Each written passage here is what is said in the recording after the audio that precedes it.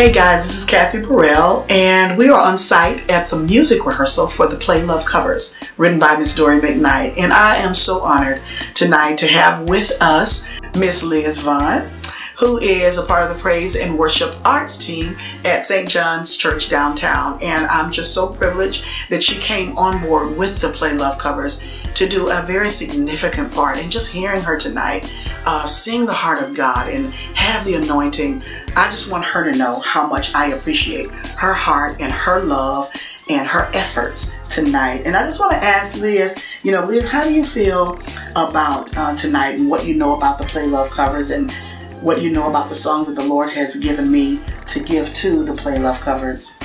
Well, first of all, I would like to say that I'm equally excited about being here with Miss Kathy Burrell, who is a beautifully spirited woman. Thank you. Thank you.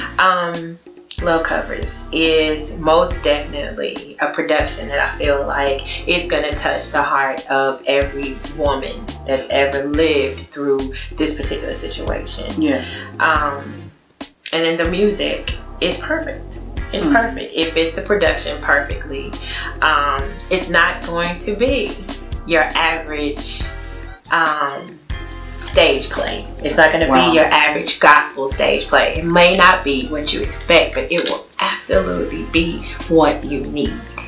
And the groove of these songs that you have written for this particular play are going to allow the people to hear the words and allow those words to resonate within their hearts. It's going to leave them thinking and being blessed instead of waiting for the big finish and the run.